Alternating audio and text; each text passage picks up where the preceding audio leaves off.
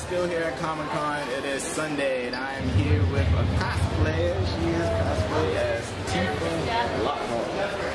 Alright, so where's Tifa from? Tifa's from Final Fantasy VII. And why did you cosplay as her?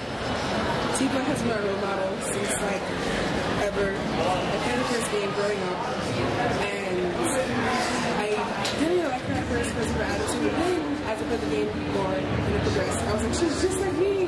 And then when the movie came out after children, I was like, that's really good. So you see a little Tifa in you? Yeah, anything that has been Tifa for the past like 9 years in real life. So I'm like, yes, accomplish something. Well, that's awesome. Yeah. How many, like, this is your first Comic Con or? This is like my 56th one. 56th Comic Con. Wow. Do you cosplay everyone? Like your first one, did you cosplay? Yes, I cosplayed. I was really bad though. Who did you cosplay? I was Final Fantasy X, and I was Mr. Valentine for Final Fantasy VII. Wow. That must have been interesting. It was. Really bad, but really interesting as well. Out of all the Comic Cons you've been to, what was like the best like moment of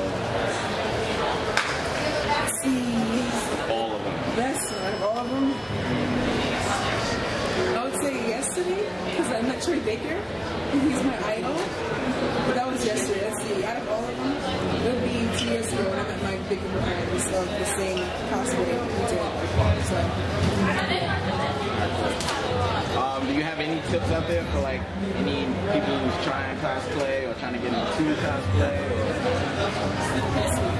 The biggest tip is that don't let anyone let you down about anything. You can be as big as you want, any skin color, it doesn't matter. As long as you love the character, you know what you're doing, you love it, it's okay. Because I've been discriminated for my skin color and my size and my weight and everything. But I don't care. I love it. I'm going to do it. I'm going to get better at it. So.